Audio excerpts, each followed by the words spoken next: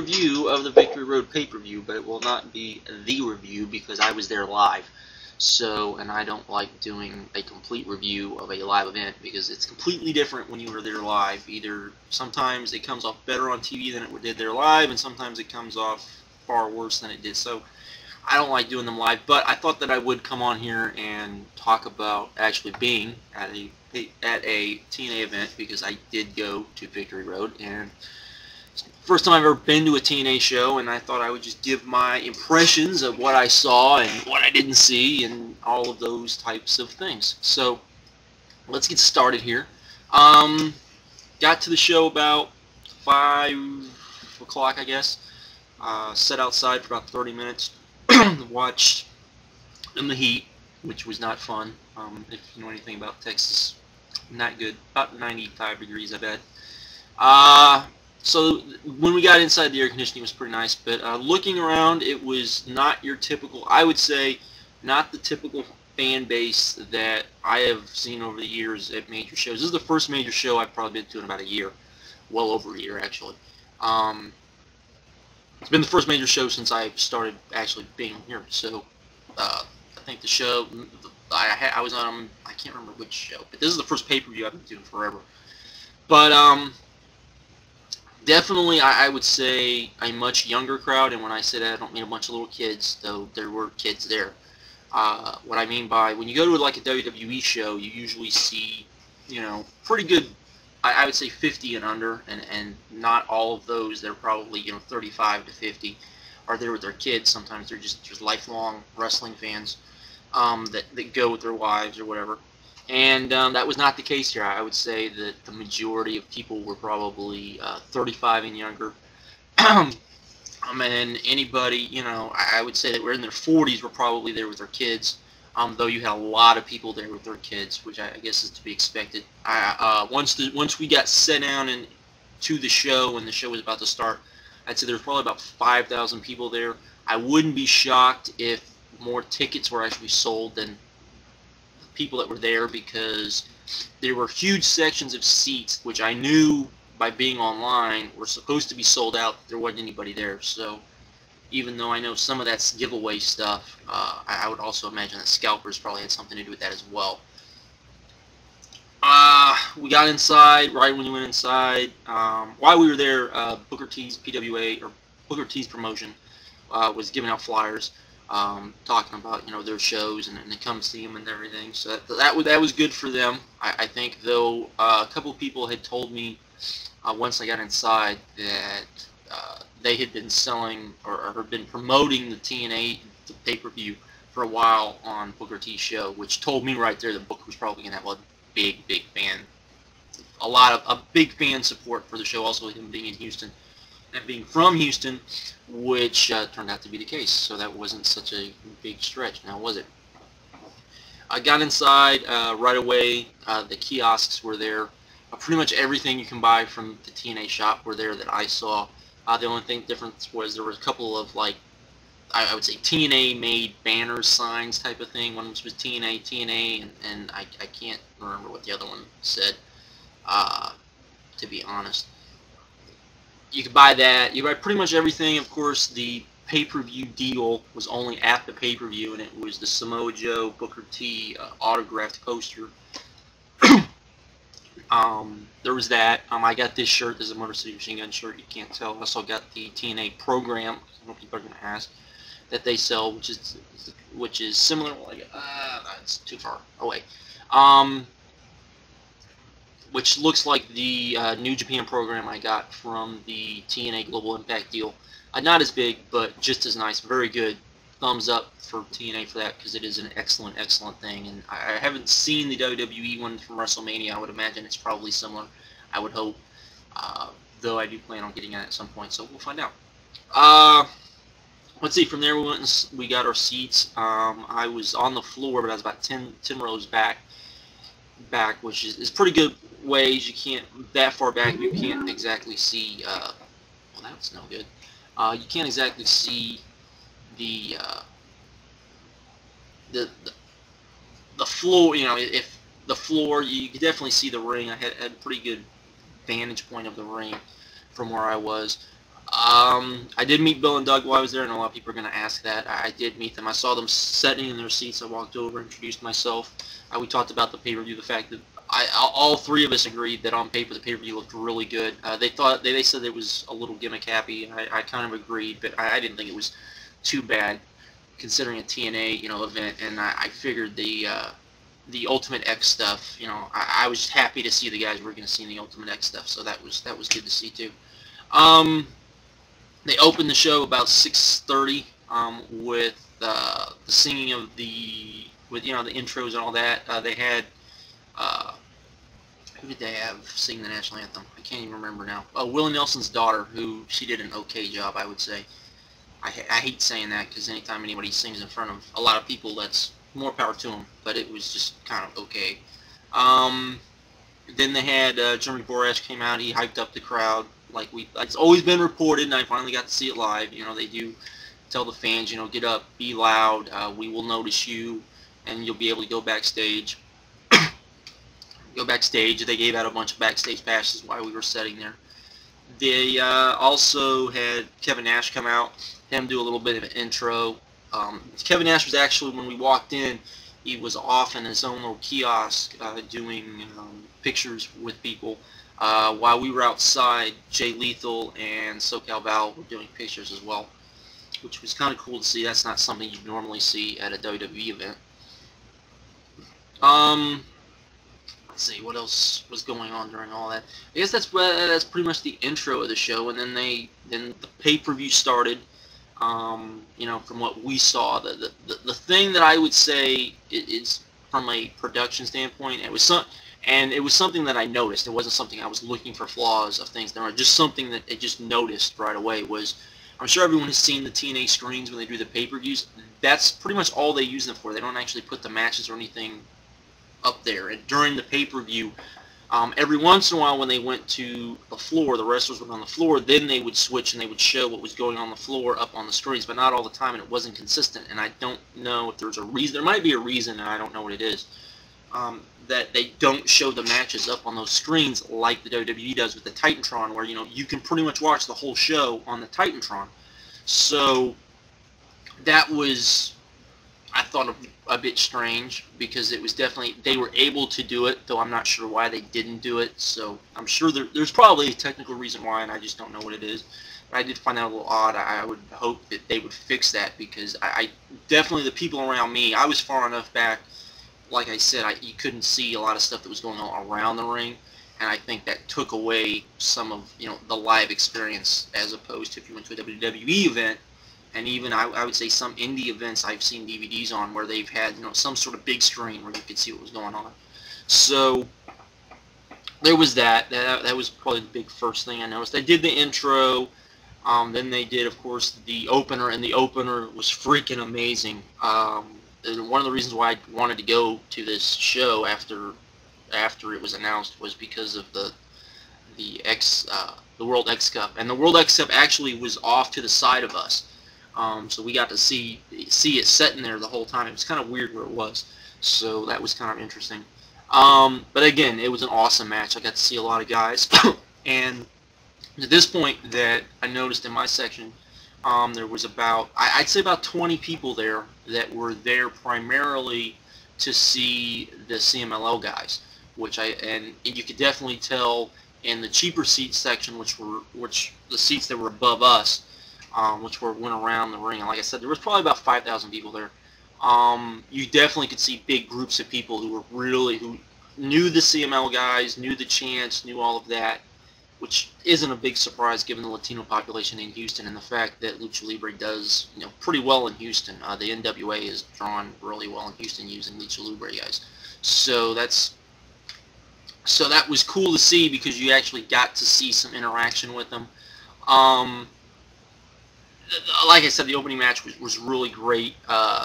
Yoshino was mad over with people. It was funny because I'm sitting there, and of course I know who he is, and you had people who really didn't know who he is, who were just calling him Speedster Guy, and they were chanting, let's go Speedster, let's go Speedster, which was kind of funny, but was kind of cool at the same time, because when I looked at him, I said, hey man, his name's Yoshino, and then they started chanting Yoshino. like I said, just an awesome match. I couldn't believe how much time they gave it to him. Gave me a lot of hope for the pay-per-view. Enjoyed it fully, though I started wondering if they kept that up, I wouldn't have a voice by the end of the pay-per-view. From there, we went to Gail Kim versus Angelina Sky, I believe, is who she took over, or was it Angelina Love? It was Angelina Love. And that was okay. You know, anything that went on after that, after the opener, was going to pale in comparison, I think. But it was it was okay. I don't know how well it came off on TV. I have a feeling it seemed like the type of match that probably came off a little better on TV. Myself, when I was watching it, I was thinking that, because there was some stuff that, you know, you didn't get to see. You didn't get to see a lot of the interaction with the outside stuff. So that was cool. The match seemed to be very in kind of weirdly. I don't know if that came off the same way or not. So that was, you know, what it was, I would say. Again, the fans just were not into the match, and I think part of it was, even though they were, you know, they were into Gail Kim a lot, and they actually had ODB come out before the pay-per-view. That lady is so freaking over, it's not even funny. It's different when you see how over somebody is live. She is mad over. You know, Gail Kim, you know, she came out, she did her thing. Angelina Love, it's Angelina Love, she came out with Velvet Sky, and being the fact that she came out with them, you know, Velvet Sky was doing some, you know, heelish tactics, which I couldn't exactly see from my vantage point very well. Again, if they had put this stuff up on the screen, it'd be easier to see. Like I said, it seemed like an okay match. I don't know how well it came off on TV. Most of us were pretty tired from the match before, because it went for so long, and it was sapping. You could just see the sap. Of course, from there, we went to the BG James, which I didn't really understand why BG James was there with the strap thing. I don't know if they explained this on Impact and I missed it or whatever. But they had the guy, this is funny. I found this extremely funny. They introduced the guy who won the YouTube, the YouTube contest.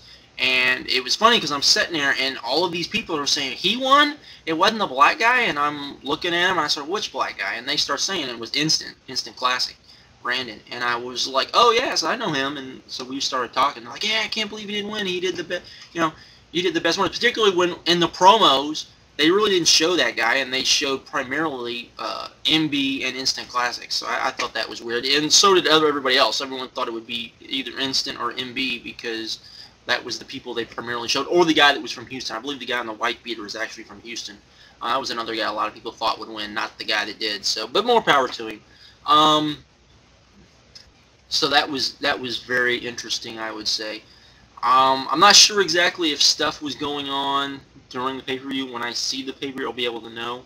There seemed to be a lot of dead time when we were watching it. That we couldn't know if there was stuff happening backstage, or if they were just, you know, if Don West and Mike Tenay were talking. Again, not seeing what the people at home were seeing, you know, was kind of hurt a little bit, I would say. So again, I'm going to bring that up a lot, because it did get to the point where just people were talking about it. It was that kind of thing where people were, you know, were saying, hey, why aren't we seeing what the people at home are seeing? You know, because you do at a WWE event. So then we had Black Machismo Jay Lethal versus the Guru Sanjay Dutt, and being there live, this match was a lot of fun. I don't know if I came across on television, but I was really surprised, because people were actually torn between Jay Lethal and Sanjay Dutt. Apparently people like Sanjay Dutt, so or, you know, they just really didn't care. They were going to cheer on both guys. The match had some good spots. Again, it was a fun match to watch live. Again, I'm not sure how well it came off on pay-per-view, but a lot of chanting going on, a lot of people chanting for both Jay Lethal and Sanjay Dutt. So that was kind of cool and a bit surprising at the same time. You know, so there was that, and then the miracle happened. Robert Roode gave forth the greatest promo I have ever seen him give. To the point, I turned to the guy next to me and said, Robert Roode gave a good promo, and the guy said, it's about freaking time. I mean, it was, we were all kind of talking about it, they were around, so that was very interesting, and really got me excited for the strap match. I have no idea how this came off on television, because again, we didn't see the strapping part of it, because I was too far away from the ring. But it seemed like it came off like a lot of fun. Again, this was a fun match, I would say, just from where I was sitting. A lot of us were getting into it. We were laughing. We were, we were enjoying what we were seeing. Oh, and Salinas is about 100 times hotter live. All right, I'll just say that right now. Good God, is she? Ah, that was almost worth the trip, I'm gonna say. And she's tiny too. Enough about that, though. I'm sure you guys don't want to hear about that. And of course, we had the Booker and Houston thing, which was kind of strange, and I don't know how well that came off very well. We had Tyler Wilde versus Awesome Kong. I don't know how well that came across, but Awesome Kong was definitely the more over. People actually wanted her to win the title back.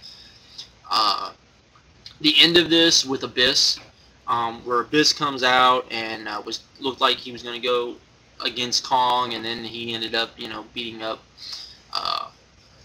her manager, was what came across really well, and people were really into it, and I was really surprised. People really wanted to see Awesome Kong and Abyss go at it, and you got the feeling from people that they believed that, she could hang with him, which I think says volumes about Awesome Kong.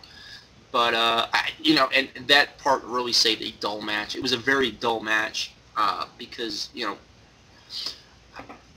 Kong needs somebody that that can actually kind of sell a lot, and that really wasn't the case. Though it's very interesting to watch. Women really like Awesome Kong. They really do. They go crazy for her. I noticed, which was kind of neat and kind of interesting. I always kind of wondered how she was with women. And of course, guys just look at her and are like, "Dear God, she's awesome." So that was kind of cool.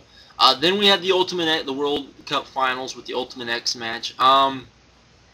Again, I'm not sure how well it came off on the pay-per-view. Being there live, it seemed like a very good match, or a good match, I should say. Not the best Ultimate X match I've ever seen, but that didn't really surprise me, given the fact that none of the, you had one guy in Kaz who had been in one of these before. I don't think anybody else had.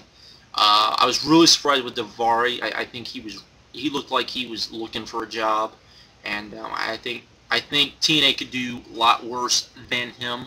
He's the type of guy that I always have kind of complained that when they say, the X Division guys don't have enough personality, that here's a guy who definitely has personality, definitely was over with the fans. So there was that. Doi wasn't very, most people didn't know who Doi was, but he got over by the end of this. And then, what is it?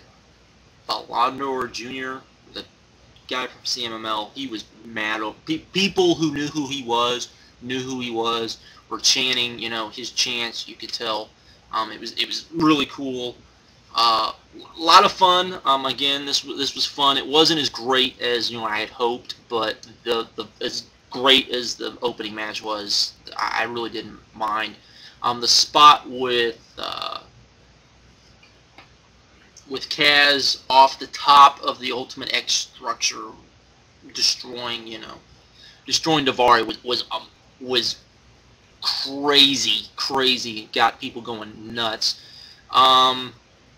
But it was fun, and again, you had a bunch of guys that weren't used to it. You could kind of tell that. So they did a lot of stuff that we've already seen. Very basic Ultimate X stuff, as stupid as that sounds, but there you go.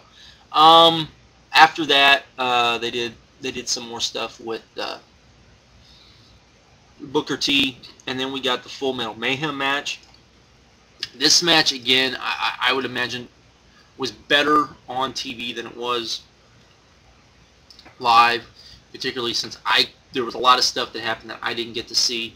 Though the dive off the top by Christian, we all called, though we thought it was going to be AJ who did that. But again, this was a good match. The Trig thing, of course, since we didn't know that Trig was the only reason I knew Trig was at ringside is because somebody way down at the end from me, it kind of got to me that Trig was at ringside. So, again, another problem with them not showing what the people on TV were saying. Again, a very, very good match in my opinion. A lot of fun. We were all into this. You know, it wasn't, you know, a paint by numbers match like we normally see. There was actually, even though there was nothing, I would say, innovative about it. You don't have to have a bunch of innovative, you know, spots like this, but it worked, and we enjoyed it there live. So it seemed like a very, very good match, in my opinion. And then finally, you know, halfway through the near the end of the pay-per-view, finally we get a Joe promo, which we had gotten a bunch of Booker T promos. And, you know, I started wondering if people were seeing Joe promos at home and we weren't seeing them, or what was going on. You know, so this led up to that, and him telling Kevin, no matter what happens, don't come out. That whole thing.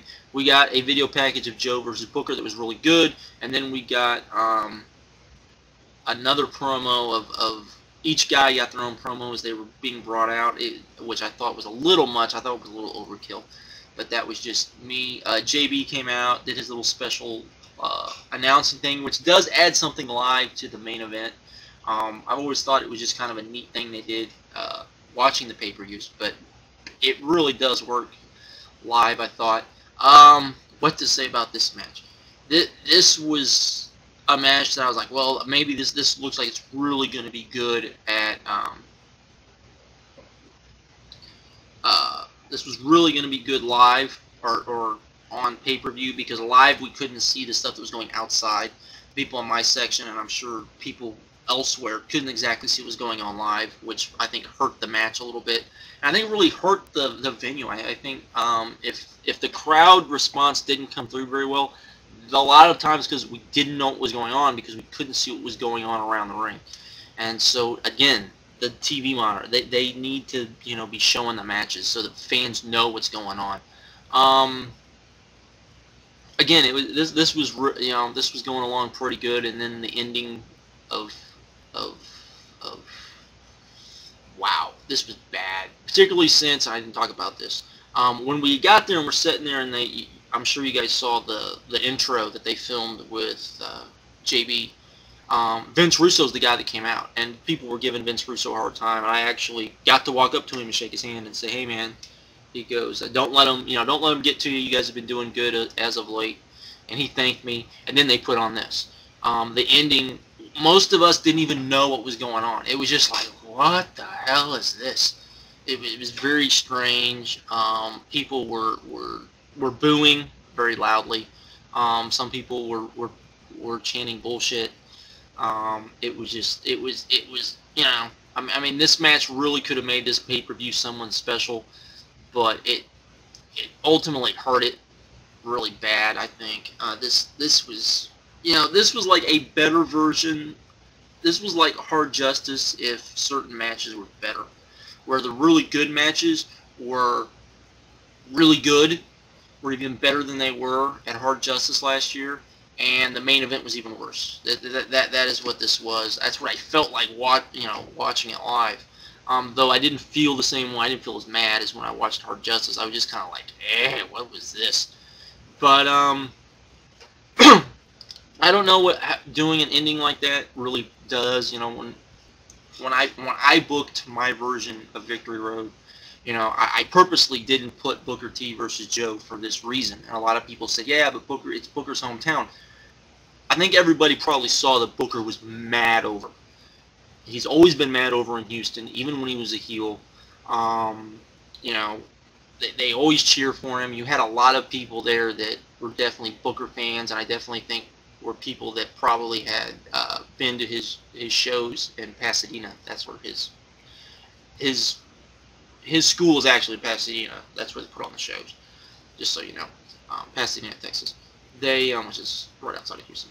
They so I you know, I was always kind of worried about this. The match just felt like, what the hell was that?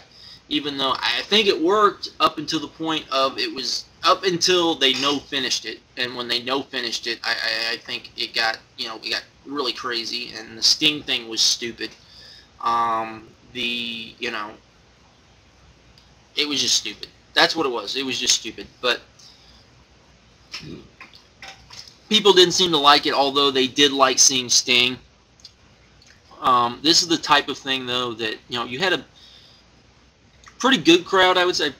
Not a great crowd, but a pretty good crowd, and I think, you know, it makes you wonder if people are going to be willing to spend their money again, because I'm going to be honest, TNA tickets are expensive. They're not cheap, which, you know, I understand that, I don't mind that, but they're not cheap, and them to do a bullshit finish like this really does leave a bad taste in my mouth. And I'm sure it left a bad taste in other people's mouths as well. Not to the point like when I did my Nitro review. It wasn't that bad because there was good stuff on this card, and the main event was good, I felt, until we got to the bullshit ending, and then the bullshit ending kind of killed it. So, you know, I would hope if TNA ever comes back, we don't get that again. I would imagine they would come back, given that, you know, this is Booker's hometown, and they did seem to draw pretty well. I mean, this is the first time they've ever been to Houston, or even close to Houston. Even when they came to Texas last year, or I guess earlier this year, they didn't even come close to Houston. So this is the first time they've actually been close to Houston.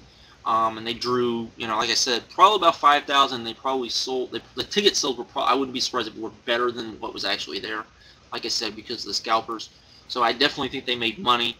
When I was up buying stuff at the kiosk, it was evident that people were spending money. At least the people that I noticed ahead of me were, you know, they were spending about at least around $100, I would say. So that's not too shabby, because that's, you know, if you know anything about the business side of it, you know, the merchandise is where you make a good portion of your money at a live event. So there is that. Overall, it was a good experience. I'm not going to say it was horrible, because I didn't feel it was horrible. I wasn't totally pissed off when I left. I just felt very bummed when I left because of the main event, because I felt like this could have been really, really good if it wasn't for the main event being there live. So I would say it was a good show live. I had fun. I felt like, you know, the opening contest was worth seeing it, and me being in the ROH market, I'm just going to say this. Watching it made me want March to get here that much faster. I'm just going to be honest, because I was watching it going, oh my dear God, this is awesome. But that's it for my first TNA, you know, experience live. Like I said, I thought it was a good live show. You know, just seeing it as a pay-per-view and the live pay-per-views I've seen, you know, it was okay. The main event really hurt it, or it could have, like I said, it could have been something really special if it wasn't for the main event, I felt, as far as being there live. Not probably the home run that I have. You know, I always feel that when the first time you run a city and you put on a major show in a city, you really need to try to put on a home run, and doing the sports entertainment thing in a city like Houston, which is a big wrestling city, and then you turn around and you do a finish like this, always kind of, you know, even if it wasn't in Houston, if you did this, if this was their first major show in Philly or New York or Chicago or St. Louis, or, you know, the list could go on and on. I think that just, you can't be doing that in those cities, in the big wrestling markets, because those are the markets that you do kind of have to win over. So, but that's just me, and I'm not in the business, so what do I know, right? Anyways, that's all I have to say. I'll probably actually do a pay-per-view review tomorrow after I've watched the pay-per-view. See the things I missed, see if there were things I enjoyed more. Maybe I didn't like as much after I see it on pay-per-view. I don't know, but we'll see. Again, the opener was amazing. You know, Full Metal Mayhem, or whatever it is they call that, was really good. I felt. I had a lot of fun watching that. And everything else except for the main event, I thought was, well, except for the Knockouts tag match, I thought was at least passable for a live show. Like I say, Gail Kim and Angelina Love, I think they were just in a bad spot. I didn't think the match was horrible, but I didn't think it was the fans just weren't into it, and I think it's because they were so totally tapped out by the opener. But I don't think I think everything else on the card either came off fun, which is good, and I think to me, if a match is fun and came off you know, acceptable, and people were really into the pay-per-view, I would say, up until the main event, and then you could just feel the air. I mean, people just kept wanting something to happen at the end of the pay-per-view. It was, that's how it was. So anyways, that's it. Hope you guys enjoyed this. Got to go on a little bit of an extra rant due to the fact of, you know, me being able to go longer now, so I was able to get a little more detailed. Tomorrow I will be doing, like I said, should be tomorrow, I will do a real pay-per-view review of this, but I didn't want to come on here and kind of talk about what I saw and what I didn't see, and it was definitely interesting to see live. I will say that it was different. I definitely think that, you know, you can see,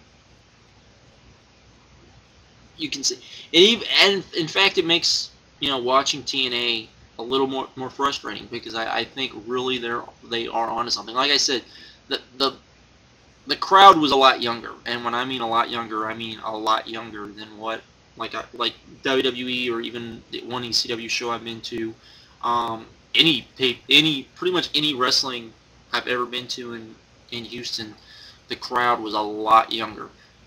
So that was a little different, I will admit. But anyways, that is that, and I'll check you guys later. Hope you guys enjoyed this. If not, I'm sorry if I bored you all this time, but have a good one. I'm out. Later.